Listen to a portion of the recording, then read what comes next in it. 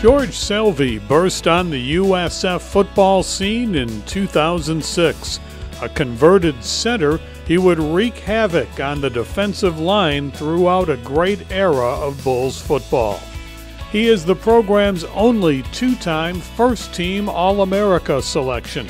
He was the NCAA leader with 31.5 tackles for loss in 2007 and was the Big East Defensive Player of the Year that same season. A major factor in the Bulls' rise to number 2 in the national rankings, Selvie registered 14.5 sacks in 2007 and won the Bill Willis Trophy.